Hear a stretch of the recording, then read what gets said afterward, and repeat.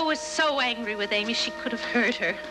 And even after she calmed down, Joe wouldn't forgive Amy or accept her apology.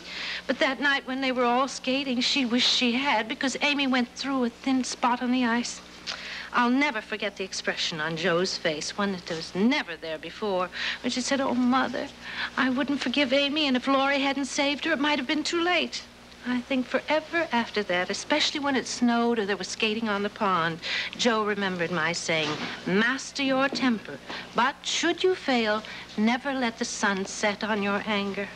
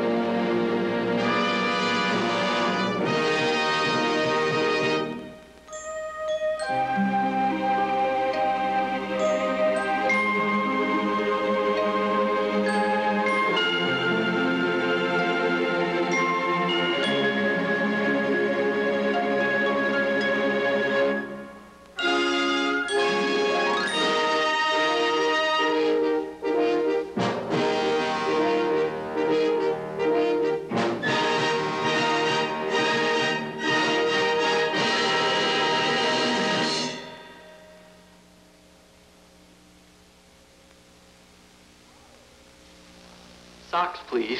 Oh, well, here we have the Burlington Gold Cup sports socks. And you look like the sporting type, you old thing. Oh, and they come in colors. You wouldn't believe the colors. For instance, here's your avocado, and here's your smoke blue heather. Oh, and here we have tiger. Tiger really screams you, old boy. Oh, and here we have your olive gold. Don't you just love olive gold? And antique gold, and bold gold is really great. And look, it's got a reinforced heel. It gives you up to 10 times more wear. Yeah, oh, and it feels just like cashmere.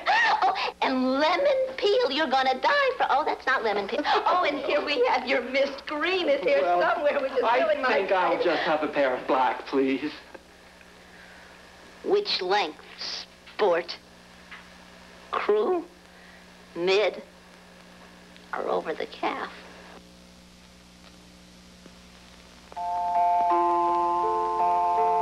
Ah, man, the eternal dreamer, the fighter for a fresh, unrumpled bed each night, now has victory in his hands. It's over. It's over. It's over. The nightly nightmare of wrinkled sheets is over. Now Burlington Never Iron Sheets are here. Without ever ironing, they're fresh and smooth to start with, and they come back each night fresh and smooth again. It's what every man's been dreaming of, and every woman. Burlington Never Iron Sheets.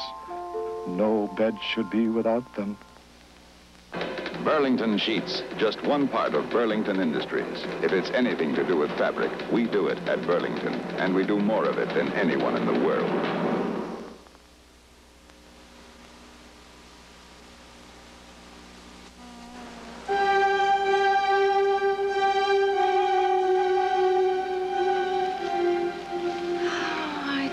Spring is my favorite season. It seems to be the beginning of so many new and wonderful things. Well, that spring that Father was away from us is a perfect example. For Meg, it was the beginning of romance. Oh, she was quite a young lady then, and naturally dreamed of a young man coming into her life, a rich and handsome stranger. Well, he arrived. Of course, he was neither rich nor a stranger. He was Laurie's tutor, John Brooke, who until then had considered Meg a child. Well, one glorious April afternoon, Meg was teaching her young children how to make flower garlands, and Brooke came along acting as though he had never met her before. He read poetry to her in German and then absent-mindedly walked away with one of her gloves. But that's the sort of thing that happens in the spring.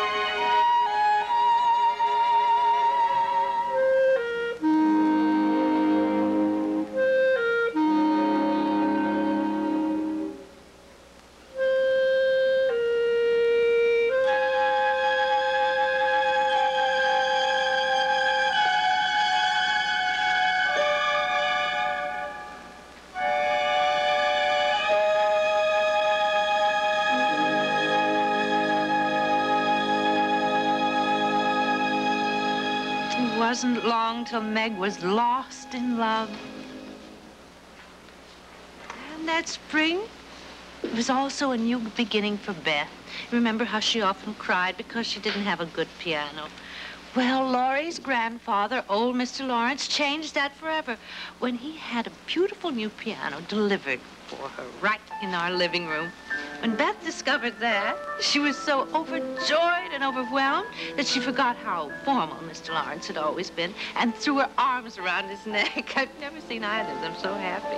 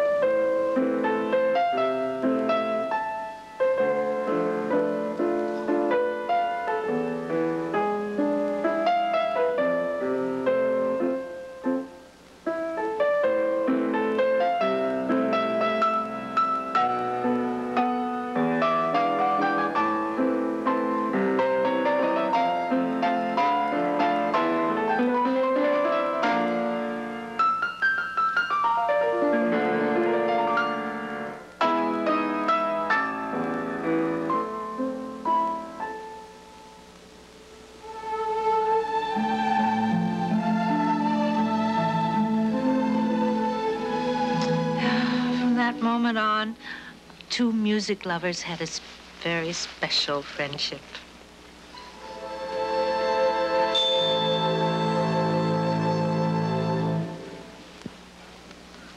And later that spring, Jo finished writing her story and took it to our local newspaper.